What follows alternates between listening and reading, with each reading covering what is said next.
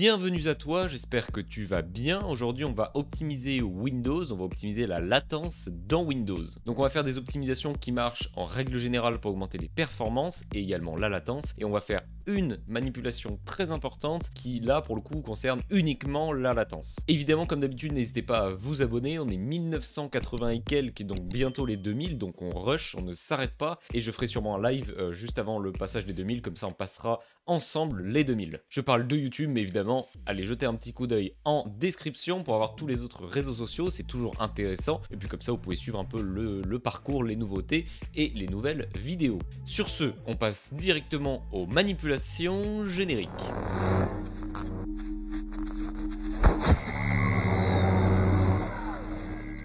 Donc on se retrouve sur mon écran, du coup on va tout simplement commencer les optimisations. Donc pour commencer, très simple, vous allez dans le gestionnaire des tâches, donc clic droit sur le logo Windows, gestionnaire des tâches. Et là on va aller dans l'onglet démarrage, et dans l'onglet démarrage, vous allez désactiver tout ce qui ne sert à rien pour le démarrage. Ça va augmenter les performances et également ça va réduire la latence parce que le PC aura besoin de faire beaucoup moins de choses. Une fois que vous avez fait le tri, et bien vous faites clic droit sur votre bureau, afficher plus d'options, panneau de configuration Nvidia, et une fois que c'est ouvert, voilà, donc ça ressemble à ça. On va aller dans régler, dans gérer les paramètres de 3D, et là on va descendre un tout petit peu et on va voir mode de faible latence. Donc il y a désactiver, activer et ultra. Je vous conseille désactiver si vous en foutez, après la latence est toujours utile. Activer si vous êtes sur des cartes graphiques GTX, et ultra si vous êtes des cartes graphiques, si vous avez des cartes graphiques en RTX, donc RTX 2060 jusqu'à RTX 3090. Donc une fois que c'est fait et activé, on va aller dans quelque chose qui ressemble un peu, c'est-à-dire que c'est toujours de chez Nvidia, ça s'appelle GeForce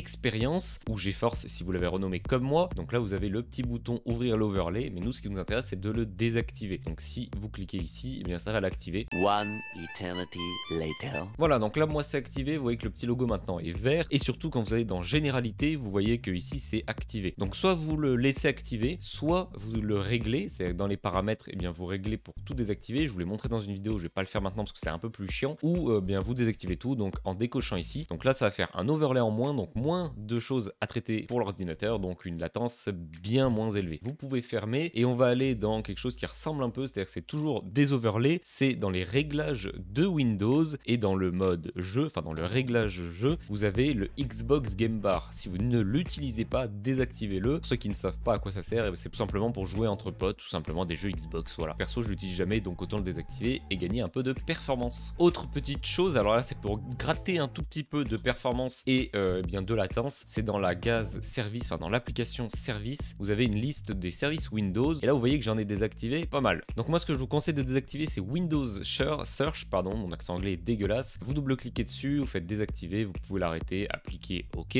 Windows Search, et bien tout simplement il va servir à faire des recherches plus rapides dans le gestionnaire de fichiers. Honnêtement ça ne sert à rien, donc autant le désactiver, surtout qu'il tourne en permanence en fond, donc désactivez-le. Sysmain, si vous avez des SSD, vous pouvez le désactiver parce que ça va ralentir un peu les disques durs, donc c'est toujours bien de l'accélérer au maximum le disque parce que ça joue aussi sur la latence. Spooler d'impression, c'est si vous utilisez des imprimantes, moi ce n'est pas le cas donc je le désactive. Hyper-V, c'est pour la virtualisation de Windows, donc par exemple créer un Windows par-dessus le vôtre. Perso ça ne sert à rien, donc autant le désactiver. Donc tout ce qui est Hyper-V, vous le désactivez sans aucun problème. Le contrôle parental c'est pareil, je l'utilise pas, donc autant le désactiver, vous avez compris. C'est pas mal de petites options que je désactive parce que je ne m'en sers pas. Ne copiez pas tout bêtement, c'est-à-dire n'allez pas chercher tous les services bêtement que j'ai désactivés pour les désactiver.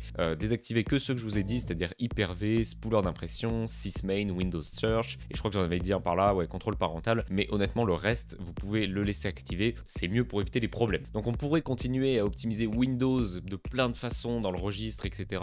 Mais là c'est pas trop le sujet de la vidéo, là c'est plus pour vous montrer un logiciel qui s'appelle MSI utile, mais je vous invite quand même à aller voir mes autres vidéos optimisation Windows 11 ou Windows 10, comme ça vous montre vraiment comment désactiver toutes les choses qui ne servent à rien, booster les performances et vraiment optimiser le mieux possible votre PC. Donc là vous pouvez taper MSI utile V3 sur internet ou tout simplement cliquer sur le lien en description et chercher V3 MSI utile, donc MSI mode juste ici, vous cliquez dessus, vous téléchargez et ensuite ça sera téléchargé. Donc une fois que vous avez téléchargé le fichier, vous pouvez aller le retrouver, donc moi je l'ai mis dans le bureau, vous pouvez également l'extraire, donc moi je l'ai déjà extrait, vous double-cliquez et vous double-cliquez pour l'ouvrir et l'exécuter. Pensez bien à l'exécuter en tant qu'administrateur, donc vous en clic droit, vous mettez oui et vous l'exécutez et maintenant il va s'ouvrir, donc moi il s'ouvre sur la mauvaise page, Démarrage, mais c'est pas grave. Voilà, donc vous allez arriver sur une page comme ça, vous n'aurez peut-être pas la même liste que moi, vous n'allez pas avoir les mêmes composants que moi, les mêmes choses qui sont cochées, les mêmes définitions, etc. de priorité, mais en tout cas, dans l'idée, nous, ce qui nous intéresse surtout, c'est de baisser la latence de la carte graphique. Donc moi, c'est une 3070 Ti, mais ça marche pour toutes les cartes graphiques. Donc pour ce faire, eh bien, vous cochez ici, donc pour activer l'option, le mode MSI, tout simplement, mode MSI qui va augmenter la latence. Alors c'est un peu compliqué à expliquer. Si vous voulez, je vous mettrai une vidéo explicative en description pour aller un peu plus loin, on va dire. Mais voilà, aujourd'hui, on va juste aller dans le bref, tout en expliquant quand même un minimum. Donc une fois que vous avez coché la carte graphique, que vous avez défini ici en high, vous faites appliquer high, on s'en fout, vous avez compris, vous lisez très bien. Et une fois que c'est fait, eh bien, vous avez augmenté la latence, enfin même baissé la latence. Donc une fois que c'est fait, vous pouvez fermer, vous pouvez même supprimer le petit utilitaire. Alors c'est pas une application qui va s'installer, donc quand vous le supprimez, eh bien c'est supprimé du PC. Et dans ce cas, votre PC eh bien, a été optimisé, redémarré, regardez s'il n'y a pas de problème. Et s'il y a un problème, vous restaurez à partir d'un point de restauration que vous avez créé en début de vidéo. Donc la vidéo touche à sa fin, j'espère que vous avez vu un peu les changements dans la vidéo, c'est-à-dire un nouveau fond d'écran parce que le sang, je suis pas sûr que ça passait sur YouTube, d'ailleurs très stylé le nouveau fond d'écran, également une cadence un peu plus rapide pour les vidéos, un montage un peu plus rapide également, et surtout une meilleure qualité sonore parce que changement de micro, hop, comme ça vous le voyez un peu mieux parce que noir sur noir c'est un peu compliqué, et du coup j'espère que vous appréciez tout, le micro n'est pas 100% réglé, il va y avoir encore des petits changements dans les semaines à venir, mais voilà, en tout cas c'est un très bon micro, la qualité sonore est vraiment mieux et un test arrivera sur la chaîne dans très peu de temps. Donc comme d'habitude, n'hésitez pas à vous abonner, très important, comme ça soutient la chaîne. On go to 2000 et ça va être très cool, surtout qu'il y a plein de choses qui arrivent, de déco, de vidéos, etc. Donc vous allez tout voir, ne vous inquiétez pas. Et n'oubliez pas de répondre aux petits sondages que je fais de temps en temps, voilà, c'est plutôt cool, ça permet de mettre un petit truc un peu plus interactif avec vous, donc c'est sympa, moi j'aime bien. J'ai l'impression que vous aimez bien aussi, donc on va continuer de temps en temps sur des sondages assez intéressants. Donc sur ce, je vous dis à très bientôt, portez-vous bien, à la semaine prochaine, voire après si la vidéo met un peu plus de temps à arriver, mais normalement non. Et je vous dis à la prochaine pour la prochaine. Ciao ciao.